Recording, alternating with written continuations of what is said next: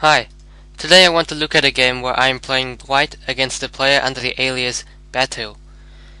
This was a 5-minute auto pairing game played on the Internet Chess Club on the 17th of January 2010.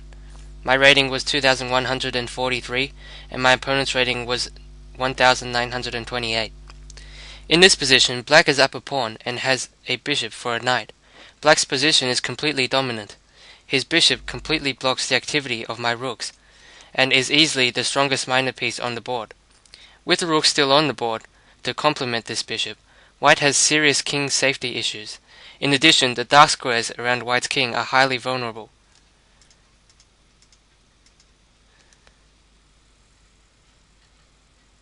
Nevertheless, I played on in hope that my opponent would play inaccurately and perhaps concede a draw. Here my opponent played b6. Rook g7 was best here, controlling the only unblocked file. White's ability to control this file is hampered as black controls the g1 square. Black will aim to double on the g file with a clear advantage. My opponent played b6. Black is playing too leisurely, giving white the opportunity to capture the open file. I played knight b3, c5, rook g2, taking control of the file. Castles queenside, knight c1. The knight couldn't do anything on b3, so I withdraw it.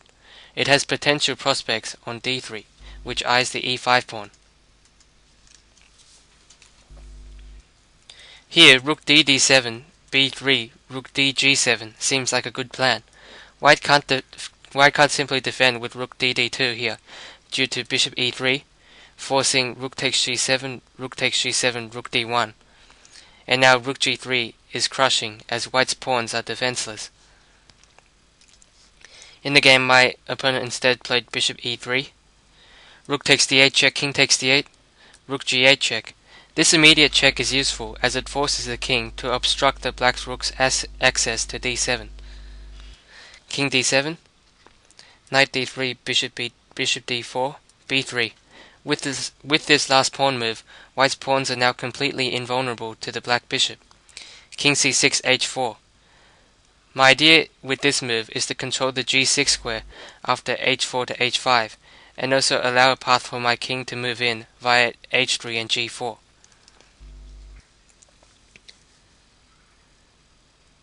Here I had a look at 31 h5, which aims to seal my king out of the black camp. The disadvantage of this move is that it leaves the square g5 open for the rook. Nevertheless, my computer believes black is slightly better after rook g5, king d6. In the game, my opponent played a5. Locking the pawns on dark squares is not ideal, but the move break b5 didn't have much merit either. Here, my computer prefers h5 when king b7 leaves black a touch better. In the game, I played 32 a4. And here, rook d7 may be troublesome for white. White has no choice but to seek his own counterplay with rook g6 check, king b7, rook e6.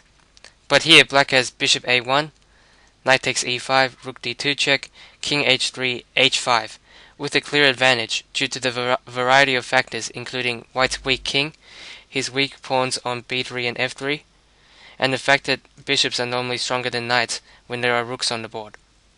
Instead, my opponent erred by playing 32 king d6. Rook g6 check. Again, I take advantage of the free check, which blocks the black rook's view of d7. King e7 h5. This cements the white rook on g6 and guarantees the path h3 and g4 for white's king. King d7, king h3, king e7, king g4. Here black resigned, and you can see why. His rook is completely passive, and white's rook controls the only unblocked file. His e5 pawn is vulnerable, and white's king appears to be entering the position through f5. However, the story doesn't end there. At the time, I felt my opponent's resignation was somewhat premature, and I would have played on if I had a choice, just so I could find out how things would continue.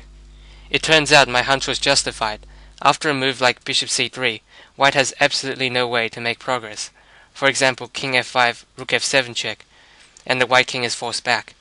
Rybka gives the position where my opponent resigned as completely equal, with an assessment of 0.00. This was a surprising finish to a game where I was clearly worse in the middle game. Often players appear to get lucky if they play on in a worse position with determination. But this is mainly because it is very difficult, even at Grandmaster level, for a player with the advantage to not slip up somehow. Obviously, I didn't deserve a win here, but even a draw was a fair result if you remember the clearly worse position that I began this video with. Thanks for watching this video.